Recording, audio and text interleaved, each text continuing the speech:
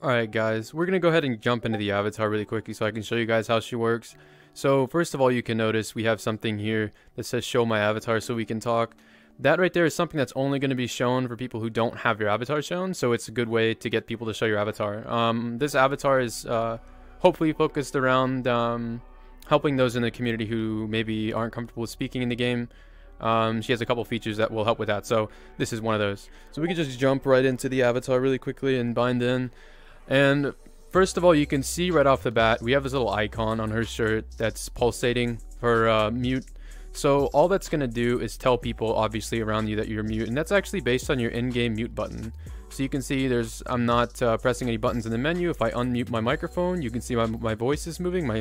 My mouth is moving, and the mute icon goes away. So that's kind of cool. It's helpful if you want to let people know that you're mute. Another thing is, if you don't want that on, you can go into the options and turn off the mute detection, and then whenever I mute, you can see it's not showing up.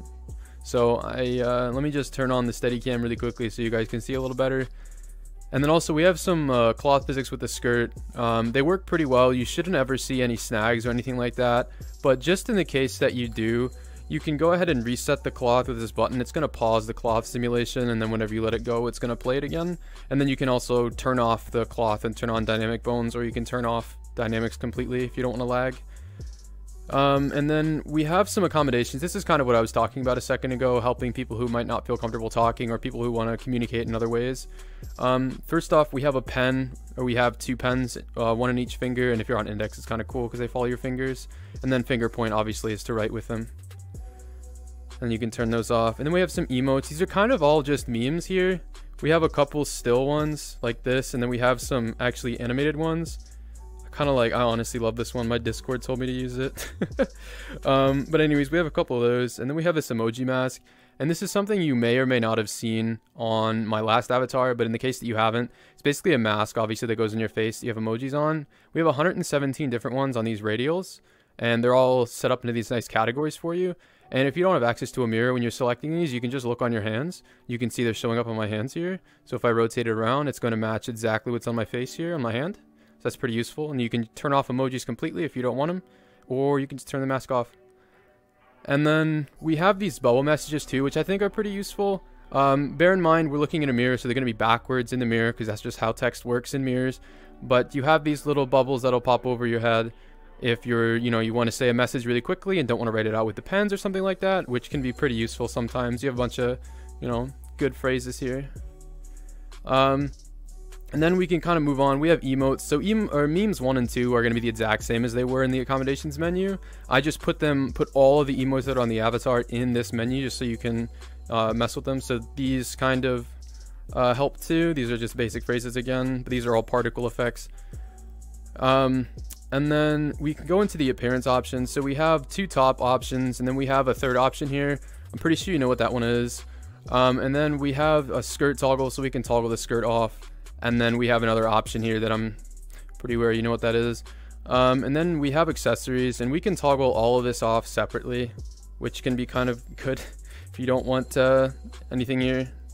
And then we also have jewelry. We can toggle all that off as well. We have the rings on and off, and we have some piercings and stuff. And then we have the mask again. This is in the appearance options because it affects the appearance, right? And then we have actually we have some color options. I think these are really cool. You have a white and black hair base color swap, which is good. And then you also obviously have your color shift, and this is a color shift, meaning you get black and white with it too, which is pretty cool. And then also right now we're in the pastel color mode. You can turn it on to vibrant like this, and you get more vibrant colors, and you can cycle through it again, and the color shift is going to remember where you were regardless of which color you pick, which is cool. And we have this rainbow cycle mode, which I think is really, really cool the way it works, in that whenever you play it, it's going to take the base color of whatever you have now, and it's going to cycle it through the color wheel. This means that you have really smooth transitions whenever you're color shifting, and it's a constant color shift. And then I can also go ahead and I can pause it, and it's going to stay where it was. So if I play it and I want to land on, purple, we pause it on purple. You saw me hit the button, pause, and now we're good. And it's smooth transitions regardless of where you are. So I can switch to, this yellow, and I can hit the rainbow cycle button again, and it's going to continue from yellow and keep going. And then also on this shirt, we have a skirt gradient rainbow. It's actually kind of hard to see. There you go. You can see it better in the mirror. And then this is going to be affected by the pastel and other color modes too. And then we have some toys here. So we can kind of start off by talking about the cat. Cat is pretty cute. It's basically just a little cat. He's going to pop on your head. And, you know, he's got some little dynamic bones to him. And then we can put him on your arm. And you see I just toggled the arm on, but nothing happened. You have to make a fist. You can make a little fist with your right arm. He's going to go on your right. Or you can make a fist with your left arm. He's going to go on your left. And then based on whichever hand has the cat on him, you can just open your hand. And he's going to drop in the world. And I can go ahead and run around. And he's going to stay there, which is kind of cool. And then I can go ahead and pick him up again with whatever arm I want. Same with this right arm. I can let him go. And you can, like, you know, place him down on the ground. And then you also have a scale mode, which I think is pretty cool. You can turn on the size and, you know, scale him up. And he's actually going to stay this size even if he's on your arms or on your head, which is kind of cool. So you can be like this if you really want to do that. Anyway, we have pens again on this menu. Then we have our throw joint. This is something that was on my last avatar, but this one's updated and it has more features and fixed some bugs. So basically, if you just saw, I went from my right hand to my left hand, and this is entirely based on which gesture you are. So if left hand finger points left hand, right hand finger point is right hand, and then if you do both, it's going to go in between your hands, if I can get it to lock. So it'll go between your hands with 2 fingers, and then you can do this. You can also open your hand, and it's going to throw, which is pretty cool. And we have this option for multi-throw. Normally, if you don't have it on, you can only throw one, it'll disappear. But you can have multi-throw on, and it's going to let you throw more than one, which I think is pretty cool. And then if we go inside, you can kind of see these effects better. But for here, we can throw the ball, and then in mid-flight, we can change its property. So I just turned off gravity, as you saw on the menu, and it changed. And then I can turn on gravity again, and you can see it's affected by gravity again. And then I can turn on tracers, which is going to turn on the trails, and they're going to last a lot longer. And then this is going to be affected across also every single ball that you throw, even if you have multi-throw on. So if I turn off gravity, you can see all the balls' gravity is off. And then you can turn on faster bouncing, which is just going to make each ball, whenever it bounces, 10% faster. And there's a speed limit on this because some maps have optimized colliders, which means they aren't in every single spot, which means also subsequently that the ball will go through the map. So you can turn off the speed limit, which will make them go crazy. As you can see, this one's probably going to start going crazy.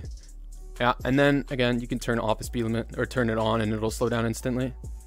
And then a thing about this spring joint that's a little bit different than others is sometimes if you ever seen other spring joints, you might, if I can get the mirror, there you go. Some things with other spring joints that you might see is whenever you move your head, they'll move with it.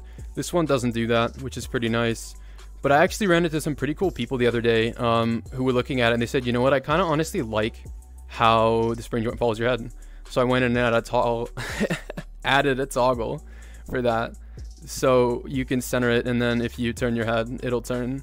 And the thing with this method of doing it is normally the following your head is only local. With this method, it's remote as well. So that means other players will see it follow your head, which is pretty cool.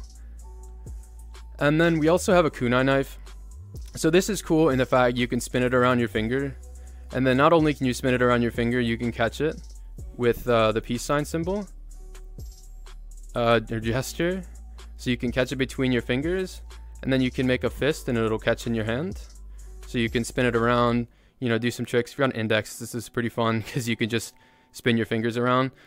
This works on other controllers too, obviously not just the knuckles, but it just is more responsive here, which is cool. And then also if you're not right-handed, that's fine. You can use your left hand too, and it'll transition pretty smoothly over from any condition or any state to any state. So if I'm in fist, I can transfer to between my fingers back to twirling. So I can spin it around, catch it, switch hands, you know, twirl around my left hand. I'm not left-handed, so this is garbage. So then I can grab it here, and then if I'm holding it in my fist or in my fingers at any point in time, I can actually throw it. So you can see it'll throw, and that throw is not static. It's based entirely off how fast you move your arm. So if I move it slow, it's going to drop. If I move it fast, it's going to fly, and in between. And then you just saw when it hits something, it goes into some sparks, which is pretty cool. And this happens either hand, so I can, you know, go like that and then throw it, mess around with it in first person so you guys can see it a little better without the mirror in the way. and then you can throw it with your fist too. Same thing, left hand. So that's pretty cool. And that's pretty much it to the avatar. Hopefully you guys like her. Put a lot of effort into this one. And in case you guys haven't seen the ad, for the first month, 100% of the proceeds for this avatar are going to charity. The charity is, you know, really near and dear to my heart here. So I really hope you guys donate. I really think that, you know, I really think you guys will, and I think it'd be really great. So anyway, thanks for seeing the avatar. Thanks for taking the time. And it was probably a long video, but anyway, see you guys later.